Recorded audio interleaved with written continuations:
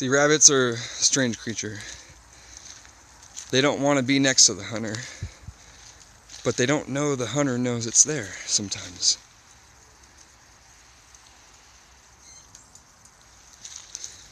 So a rabbit will actually stay where it's at. You could be walking with your dog in the wild, and there could be a rabbit there, and you don't see that rabbit there.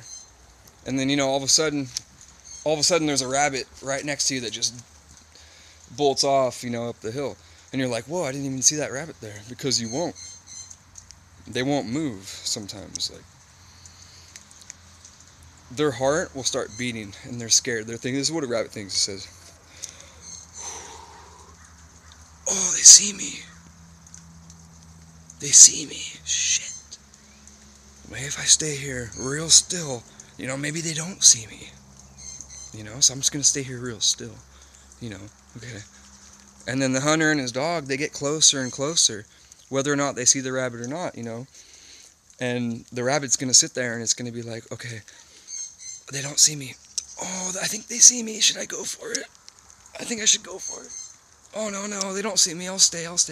Oh, they're getting closer. Do they see me? Should I run? I don't know. I don't know. And his heart is like full of anxiety and paranoia and all these feelings inside this little rabbit. And as the hunter and his dog come a little bit closer, he's like, oh my God, like, I think he sees me, but he's not doing nothing. I'm going to take off for it. Wait, maybe he doesn't see me though. But and then they start contemplating events that will happen in the future. The humans aren't the only ones that do this. The rabbit starts thinking of situations without even moving. He's perfectly still, but his eyes are just, oh, what am I gonna do? What am I gonna do? And he's blending in, like you may not see him, but he's right there, 3 feet away from you. And then their heart starts beating. They just can't take the pressure no more. And you don't even know he's there. Your back is turned to him, but he thinks you're about to get him. And then all of a sudden, that's when they go for it.